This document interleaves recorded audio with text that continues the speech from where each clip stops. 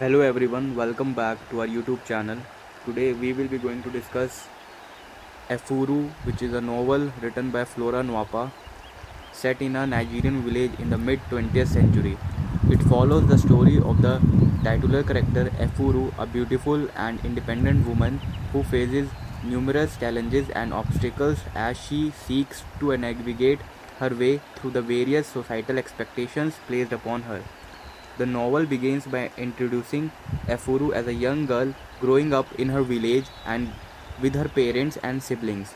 From a young age, Efuru is shown to be a strong and independent character with a deep sense of compassion and a desire to help those around her. Despite her natural intelligence and curiosity, however, Efuru's education is cut short when her parents cannot afford to send her to school any longer. As Efuru grows older, she becomes increasingly aware of the societal expectations placed upon her as a woman. She is expected to marry and have children, and she is constantly pursued by suitors. Despite her many admirers, however, Efuru resists settling down with any of them, instead choosing to focus on her work and her own independence. As the novel progresses, Efuru faces numerous challenges and obstacles. She becomes the victim of gossip and slander, with many people in her village spreading rumors about her personal life. She also suffers several personal tragedies, including the death of her mother and her best friend, Adizua. Despite these difficulties, however, Efuru remains resilient and determined. She eventually falls in love with a man named Gilbert and they marry and have a child together. However, their happiness is short lived when Gilbert is killed in a hunting accident, leaving Efuru to raise their child alone. Despite the many challenges she faces, Efuru never loses her sense of compassion and her desire to help others. She becomes a respected member of her community, using her skills and knowledge to help those in need.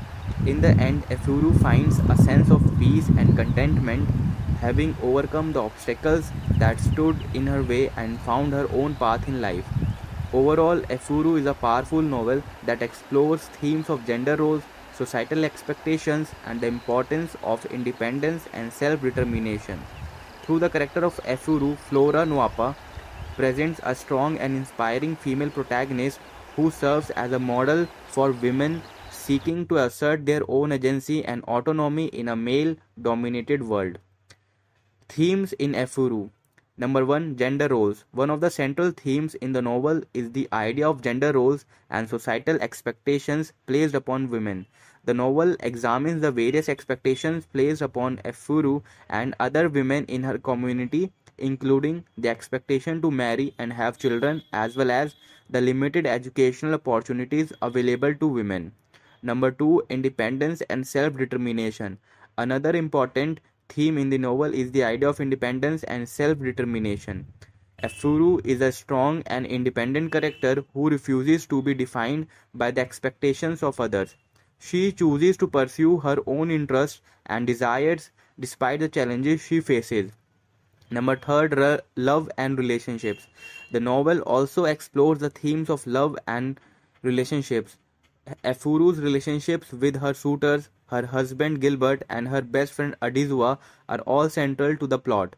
The novel examines the challenges and rewards of different types of relationships, as well as the importance of mutual respect and understanding. Number fourth, tradition and modernity. The tension between tradition and modernity is also explored in the novel.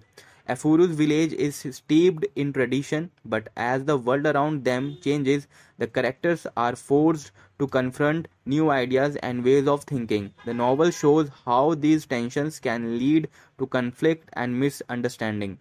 Number fifth, community and identity. The novel also explores the themes of community and identity. Efuru is deeply connected to her village and her community, and her identity is shaped by her relationships with those around her. The novel examines the importance of these relationships in shaping who we are and how we see ourselves.